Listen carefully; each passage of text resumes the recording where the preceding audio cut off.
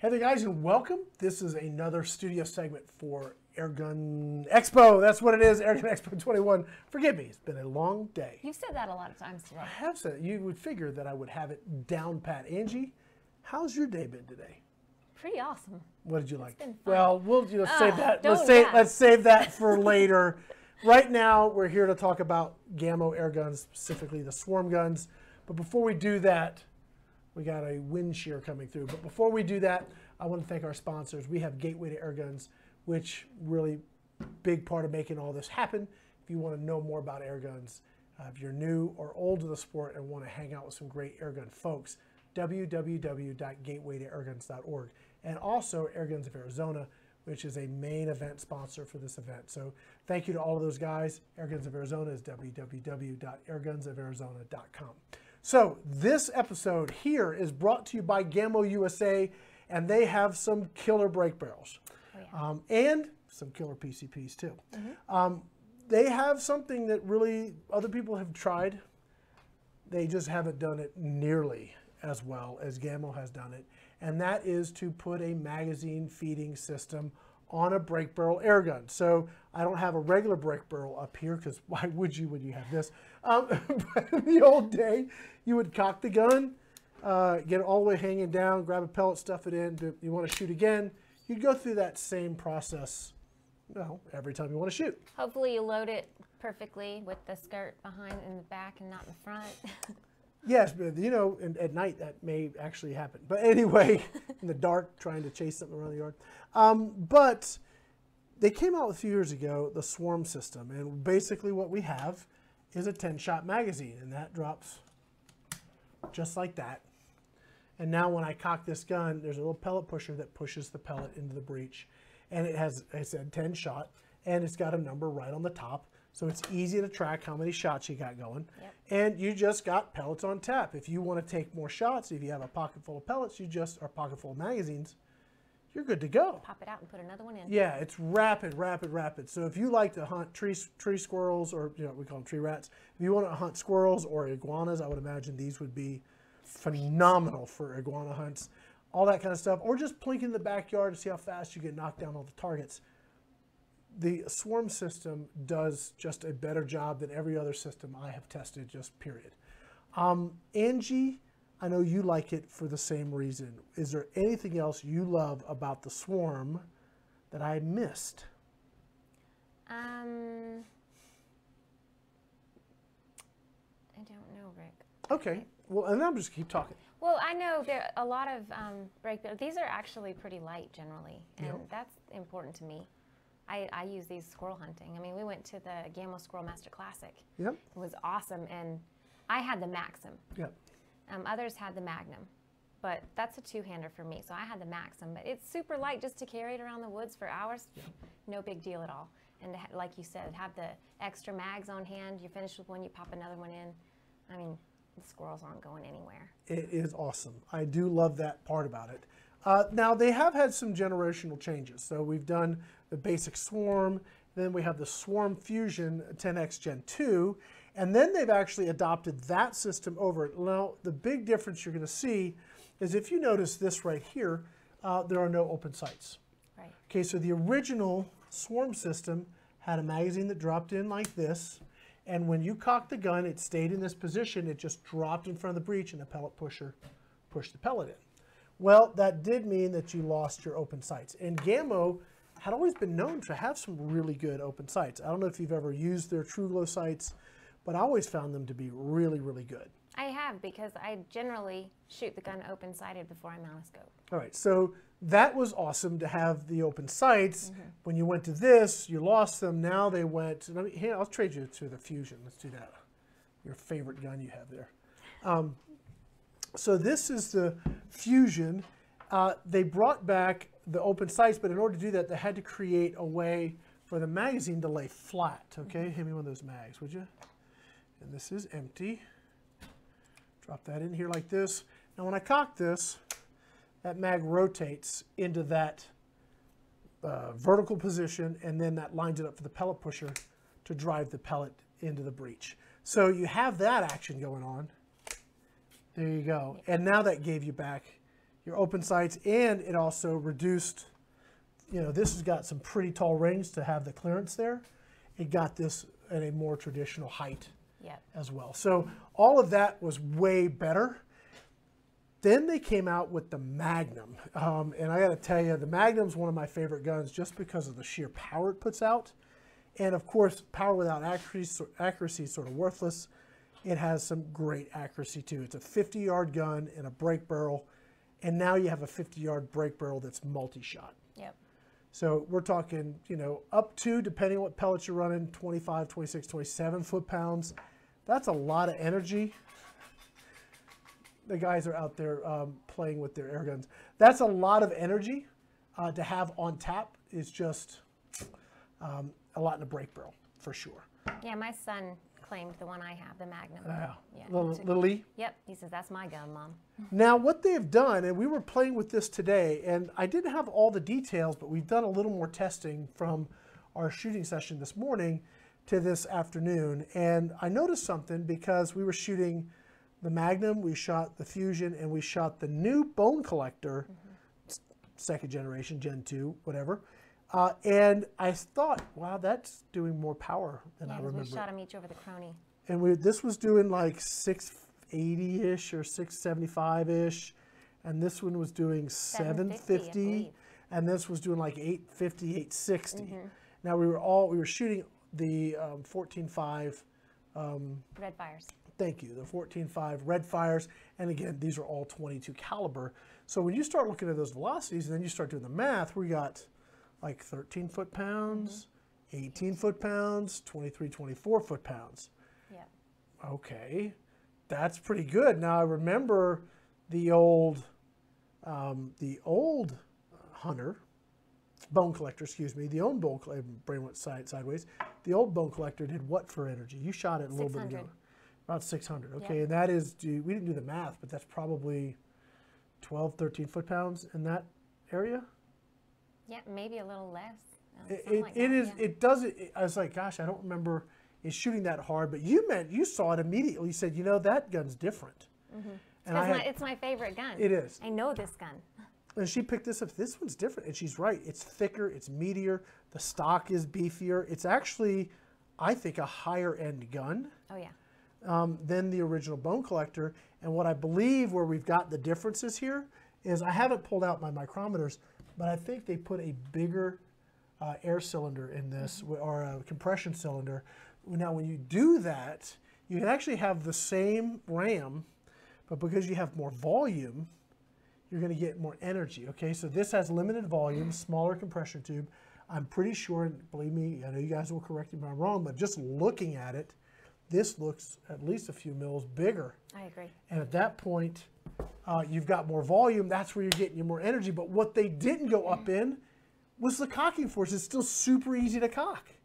So it's easier to cock, more power, and this is what you get out of the box. You get the scope, you get the magazine. We'll talk about the difference in the magazines here in a minute. But I shot this today and was like, okay, I see what they did here. This is pretty impressive. Just a really solid sporting break barrel. Love it very, very much. So, well, and at 20 yards, we were hitting the K9 outdoor targets every time. Right. It was very, very cool. So the magazines, they do have some different magazines. The old magazine, which is this one, is here. Here you go. That just drops in. So the new magazines they have two different kinds that work with the Gen 2. They have their standard, just regular mag, which actually has a spring in it. So you load your pellet, and you kind of manually rotate it to the hole. You drop your pellet in, and every time you drop another pellet in, that's where it stops. Your pellet becomes your mag stop. Yep. So when you shoot it, it pushes the pellet pusher through the hole, then it flips to the next pellet. So you're ready, but you have that potential double feeding. Okay, you actually did a video showing what happens if you do that. Yeah, the pellets split off and they go in completely different directions. And it can mess up your guns. You don't want to do that.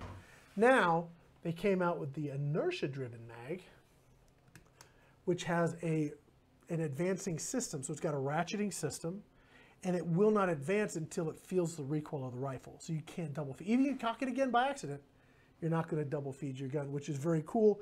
And if for whatever reason Gets a little grime in there. We're very dusty out here. If you guys that have visited us this week know exactly how dusty we are. This can get a little kind of gritty. So I'll use silicone oil when I need to get it to free up again. But if it doesn't, I just bump my little button there and it switches right over. So you're not without the ability to shoot regardless, but you have that added level of safety so that you can potentially not double feed your gun. That is, to me, very cool. But Gamo has more than the Swarm. They have some other great products. I got one right there, and that one is brand new. I haven't really done much with it yet. I have, not that one. Well, you have shot a ton with the Urban. I actually kind of deciding what I want to put on it. I don't know what scope I want to go, because for such an inexpensive gun, and we're talking very, very affordable. I think some of the last pricing I saw, and maybe Sue can pull it up on GamoUSA.com, is going to be in the $300 area, but maybe even less. I think it's under 4, I'm not sure. It's definitely under 4. That I know for sure. We have a question. Yes, Sue? Do they still have the Squirrel Master Classics, and are you going to compete? You know, they had it last year. They didn't have it this year. I don't know. I would love them to have an Iguana Master Classic, frankly. That would be awesome. I think that would be the kicker. If they could do something with iguanas, I think that would be, and I hate to, maybe have to fly to Puerto Rico just because it's hot. I remember going one time on an iguana hunt, and I asked them, so when does it cool off down here? They sort of laughed at me. This is cool. I'm like, okay then. But not in place of the Squirrel Master Classic, because that's a blast. That's so much fun. I don't know. I'm sour on the Squirrel Master Classic, if I'm going to be honest. You have so many years you lose by 1 point. You go, oh, man, that's tough. That's a tough one. I just tough like to the take. experience, going out there shooting squirrels. It is fun. Yeah, and with dogs, that was my first time doing that, and it's a blast. Yeah, it is a blast. I would imagine it's a big deal for them, more so because it's really about the children, the kids, the 4-H shooters that come out. And it's a really reward for them for doing so well. And so I would imagine they'll keep doing it, but I don't know. I guess we'll find out. And if they invited me, I would absolutely go. So I'll still run around the woods. I know Angie will be there. She'll probably show up early. And what we ought to do is really show up early and go do some scouting, because those guys that live there really seem to know where to get 30 and 40 squirrels in an afternoon. That's where I start wondering where the shenanigans are going on, because we see 12 and come back with 10, and they're coming back with 40. I go, I'm not sure, fellas. I don't know. Yes, Sue? Do they have iguana hunts in Florida? Well, there are iguanas that you can hunt in Florida. I don't know if any organized hunts there, but yes, there are iguanas are becoming a real problem there. Yeah, Southern Florida. When it got really cold in Florida, it rained iguanas because they were cold-blooded. They couldn't take it. So, I think the swarms would be great for that kind of application. Rapid fire. You don't need to hunt PCP air. And people have asked me, what do I do for an air gun? And they want to go PCP. Let's say they want to go PCP. All right, so the gun's going to be, let's just say they go with an affordable gun at $400. Yeah, like the Urban. That's going to be way less than $400. But let's say $350. Then they need a way to fill it. So let's just say they go with an affordable filling hand pump at $100, and you can get them for a lot more and some less. So now we're at $450. Now you still need a scope. Now it does come with an optic. Let's just say they stick with a scope. They're $450. All right. You have to hand pump it, which you love doing. I know you. That's part of your exercise regimen. No, she's saying no. And so you're into, say, $450, and you've got a lot of work every time you want to go to a hunt or go shoot anything. Or you take something. I think this would be a great example of 18 foot-pounds. Oh yeah. I don't know what this price point is, but it's probably less than $300, I'm guessing. And we're going to be doing really good power, really good accuracy, and pretty dynamite little gun. Yep. So. And 10-shot mag. Yeah. Great triggers on the guns. I mean, they're not fully adjustable, but they do have some adjustment. I have no issue with the triggers. I think they have a decent pull. They're not real heavy, super smooth, and they're very predictable break. So I got no issues there. The safety, I'm glad the safety is not automatic. I go back and forth on that. Some guns I like an automatic safety, but a gun like this I can remember to go. Yeah, I'm not one for an automatic safety. You prefer? Yeah, because you get used to it automatically doing it for you, and then you get a gun that's not automatic, and yeah, so I prefer manual safety. Okay. Well, guys, that's going to wrap it up. If you want to know more about Gamo products, it's really easy. www.gamousa.com. They have a ton of great stuff. And remember, it's not just Gamo, it's Gamo Daisy. So if you have youngsters that want to get into shooting, nothing is better than a little Daisy rifle. They learn great control. They learn proper discipline as far as shooting rules and safety guidelines. Just a great way to get youngsters into the sport. And then you can walk them up to this level, and then you can walk them up to the next level and the next level and so forth. So from toddler to retirement, Daisy Gamo have the scope. I don't know of another company that has that depth on the bench of guns that can just take you from the very most basic to the to the extreme. So they have a huge line of products, including pistols and other things too. So just a great company. Go take a look at their stuff. www.gamousa.com. And thank you for watching Airgun Expo. Angie, oh, we have a question? No, don't forget to tell them about tonight's open. Yes. Yeah. I was going to get to that. Thank you. Sue was just reminding me we have tonight. What did you think of last night's roundtable? I thought it was fun. I learned a lot myself. The roundtable is a cool thing. I really enjoy doing that. It's maybe not the most popular because we're not blowing something up, but I love it. I love talking to you guys out there, fielding questions and. Well, like you said, there's a lot of experience sitting at that table, There ready is. and available for all of you out there who have questions to be answered. Absolutely. So we do that again tonight, starting at 7 o'clock Mountain Time. We have our first segment, and we're going to do it on YouTube. And we may switch over everything to Facebook tomorrow. I'm still determining how that's going to work out. That'll be a topic for tonight. We can talk about it. There you go.